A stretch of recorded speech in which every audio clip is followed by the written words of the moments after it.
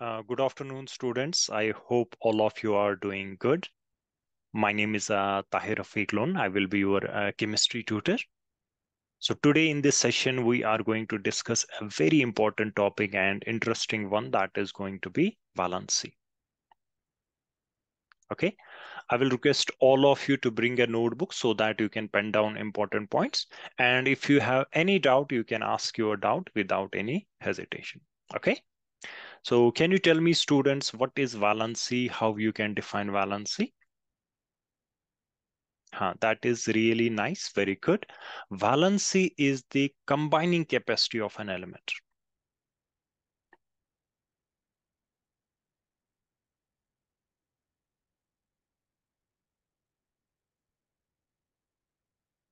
In simple terms, we can define valency as the combining capacity, or you can say it is the number of electrons lost, gain, or shared by an atom. How many electrons an atom is losing, gaining, or sharing? Okay, that will be the valency.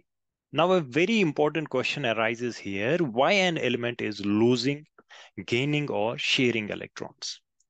So for that, students, we will discuss a very important elements in our periodic table, that is group 18 elements.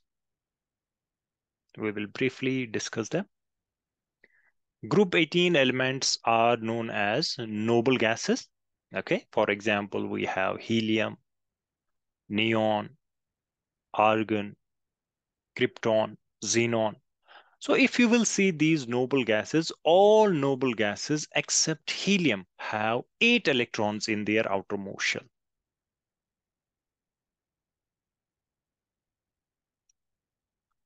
That means they have completed their octet.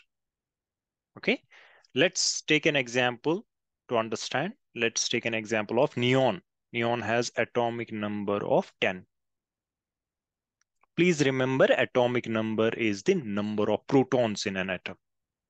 And if an atom is neutral, that means it doesn't have any charge, positive or negative charge. Positive charge is formed when an atom loses electron, and negative charge is there when an atom gains electron. Okay, when it is neutral, so number of protons will be equal to number of electrons. So neon has here 10 protons, atomic number. That means it is neutral, no charge. 10 electrons will be there. K shell will accommodate 2 electrons. Now the remaining 8 electrons will go into L shell.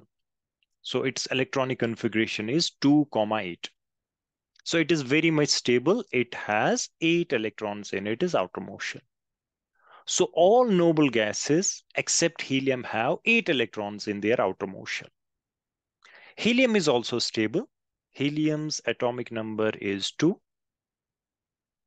K shell can accommodate maximum of 2 electrons. So helium is also stable. It has completed its duplet.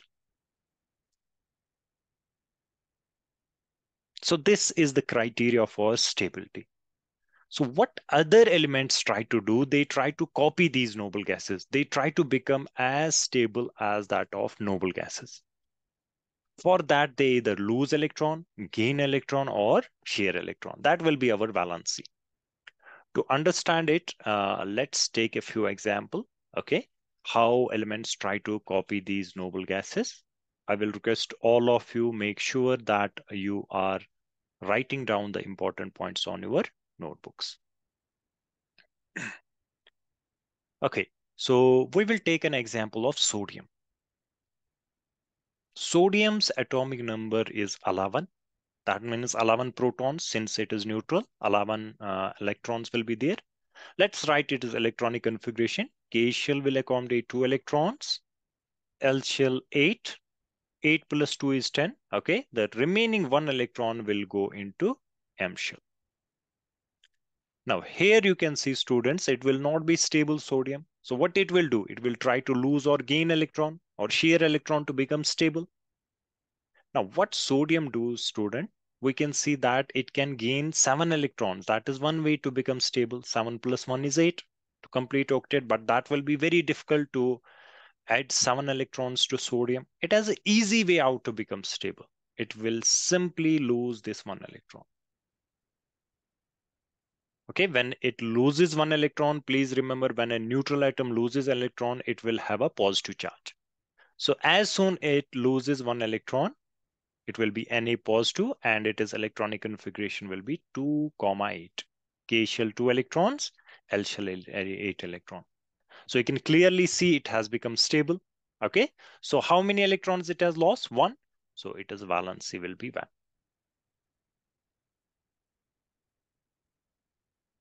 Okay. Similarly, students, let's take another example, a very important example of chlorine. Chlorine has atomic number of 17. 17 electrons will be there. K shell will accommodate 2 electrons. L shell maximum 8 electrons can be accommodated. 8 plus 2 is 10. Remaining 7 electrons will go into M shell. Now, what is the easy way out to become stable for chlorine? It will simply gain 1 electron. 7 plus 1 is 8. So it gains 1 electron. So its valency will also be 1. Okay, it will be Cl negative because when a neutral atom gains 1 electron, its charge becomes negative. Okay, it acquires a negative charge. That means it has gained 1 electron. So sodium losing 1 electron, valency 1. Chlorine gaining 1 electron, valency 1. Because valency is the number of electrons loss, gain or shared. I hope these things are clear.